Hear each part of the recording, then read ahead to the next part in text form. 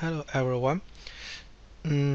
If we want to calculate the change of property of state, we only need to know the values of properties at both initial state and final state.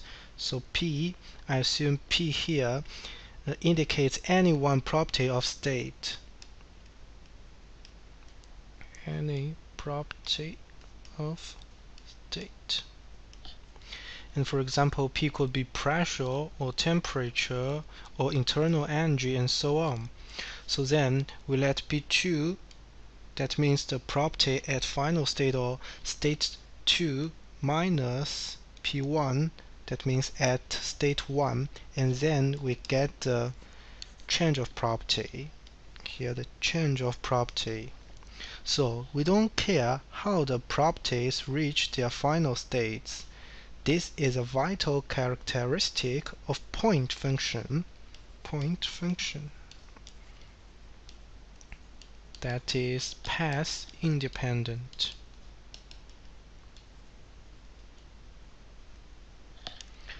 So now I'd like to introduce you first the equation of state.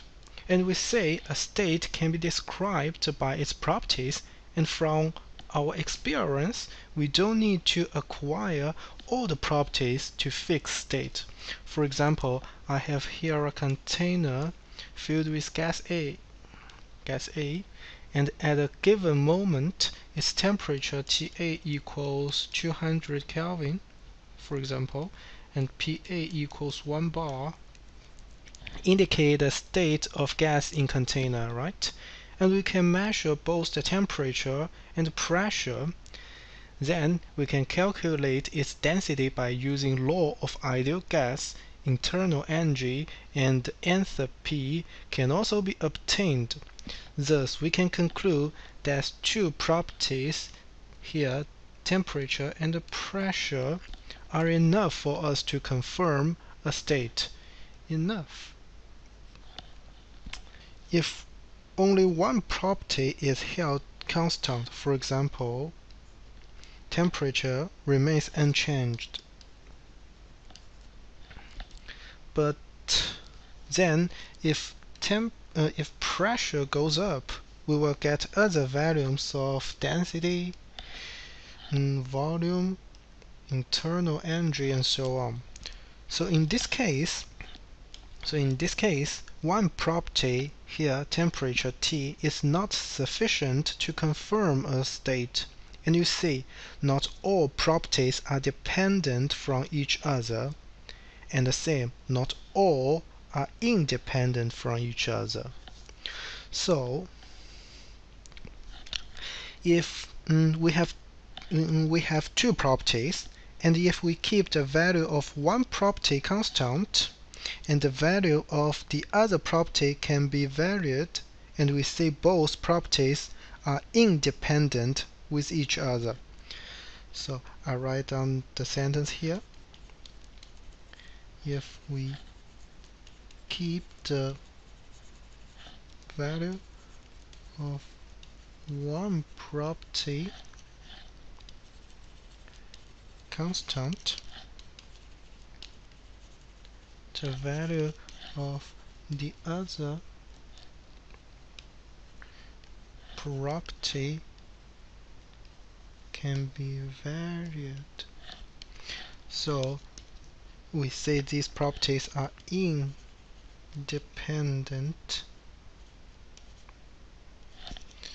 with each other.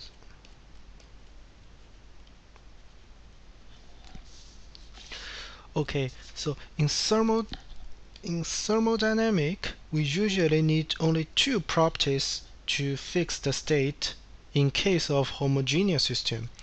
So therefore, if these two properties can be located as a point on a corresponding coordinate, we call these two properties point function. So if two properties can be located as a point on on a coordinate system.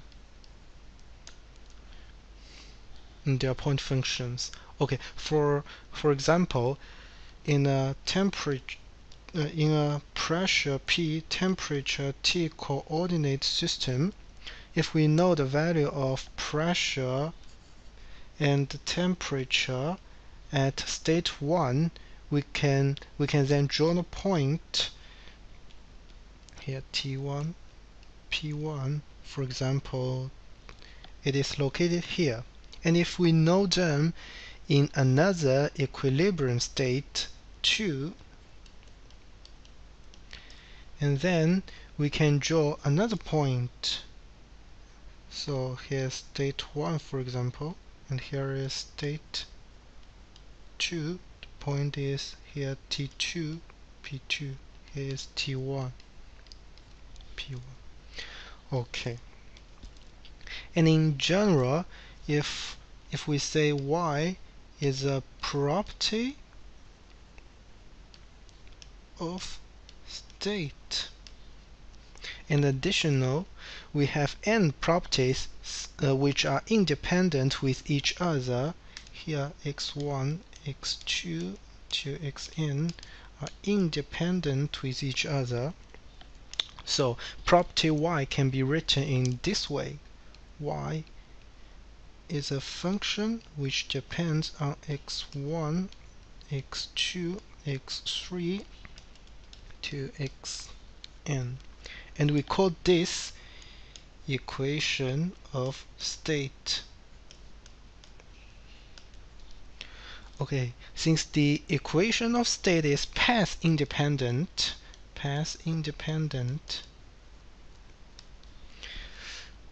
we can describe the change in Y by using a total differential here.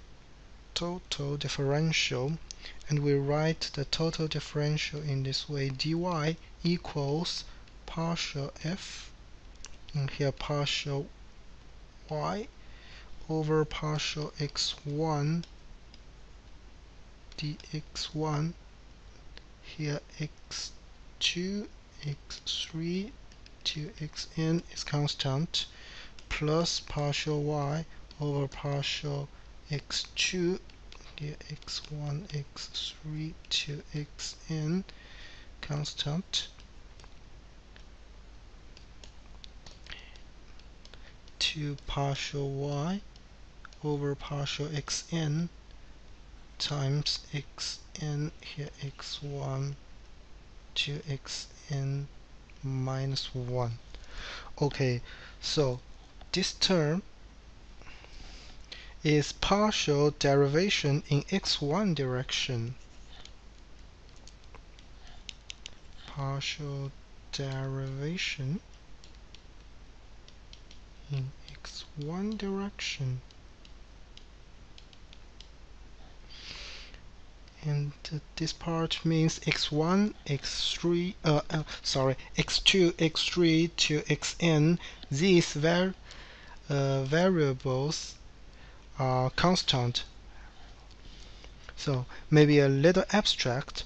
So now I give you an example. I have mentioned that density depends on pressure and temperature, so therefore we suggest that density is a function which depends on pressure and temperature. So we can write the total differential d rho equals partial rho over partial p, t constant, times dp plus partial rho over partial temperature T, p constant, times dt.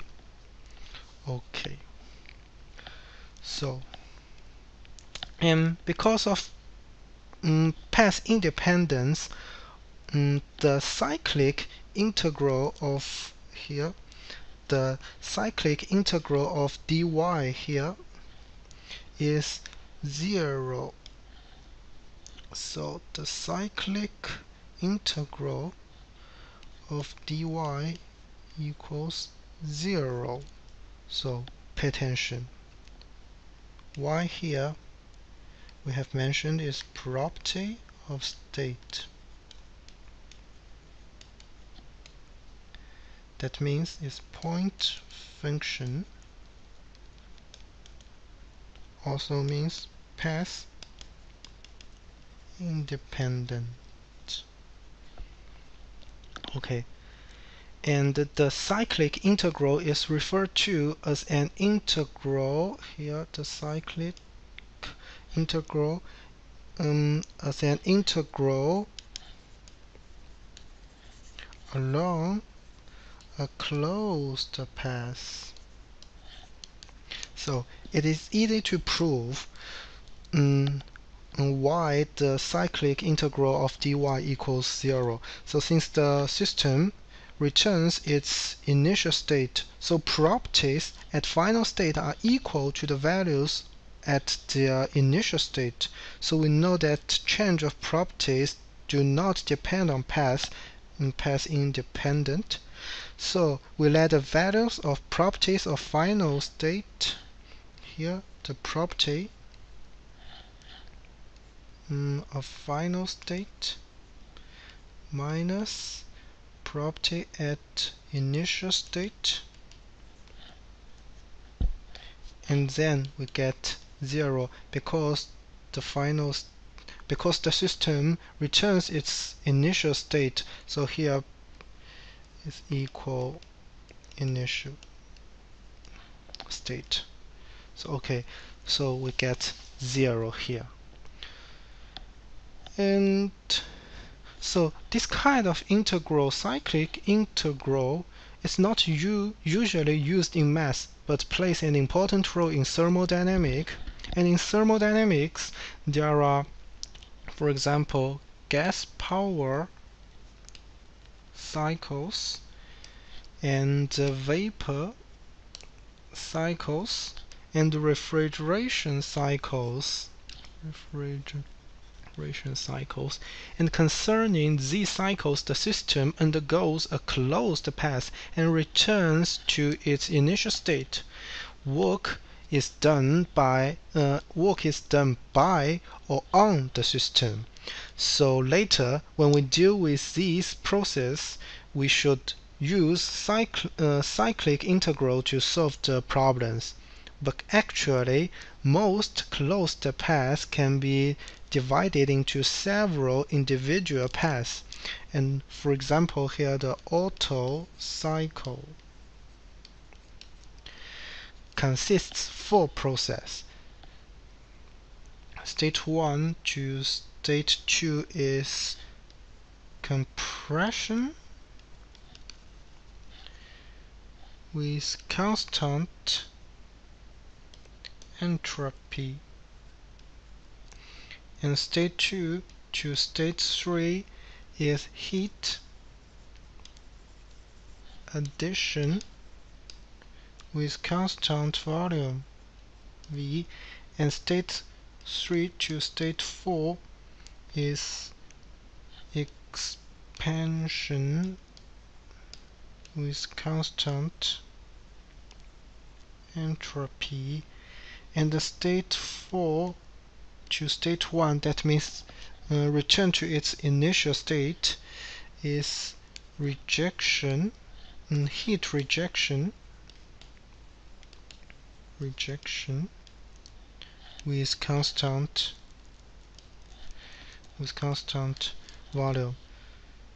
So now we can rewrite our cyclic integral into 4 line integrals for each path. So in the cyclic integral of dy is equal to path 1 to 2 dy plus path 2 to 3 dy plus path 3 to 4 dy plus path 4 to 1 dy. So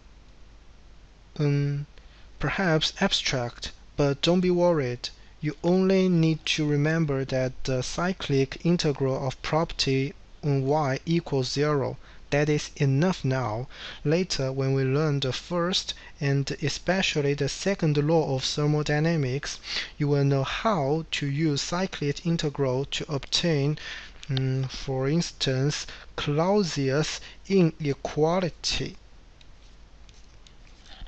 Clausius inequality. So we will talk about it later. So, and we spent lots of time talking about point function, path independence, and we have path independence now, so there exists probably some kind of function which is path dependent, and that is right, and we call them path function. So quite opposite to point function. If quantities cannot be located on a graph by a point, but indicated by the area under the path a system undergoes, and we call these quantities path function. So one is cannot be located on a graph, and two, but indicated by the area under the path a system undergoes.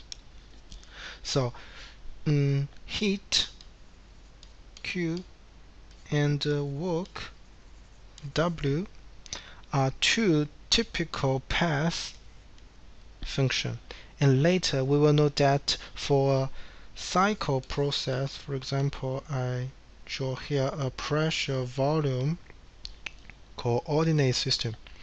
So the system undergoes cyclic process.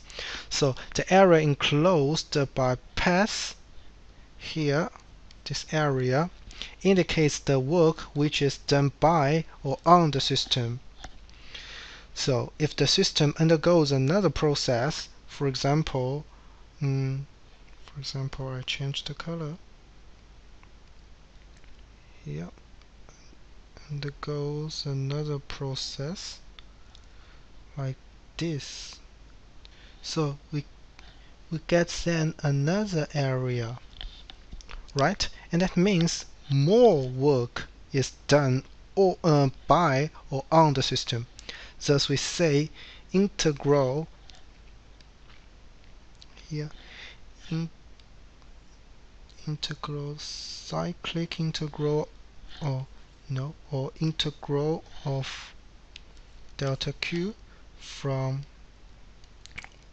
state 1 to state 2 does not equal to Q2 minus Q1, and we usually write it in this way: Q1 to state 2. So, and similarly, from state 1 to state 2 does not equal to W2 minus W1, but equals to W from state 1 to state 2. So you may notice that I use here delta instead of D, right? And so because delta is used to indicate inexact differential, and I return back here, for example, D here indicates exact differential. So this is the difference.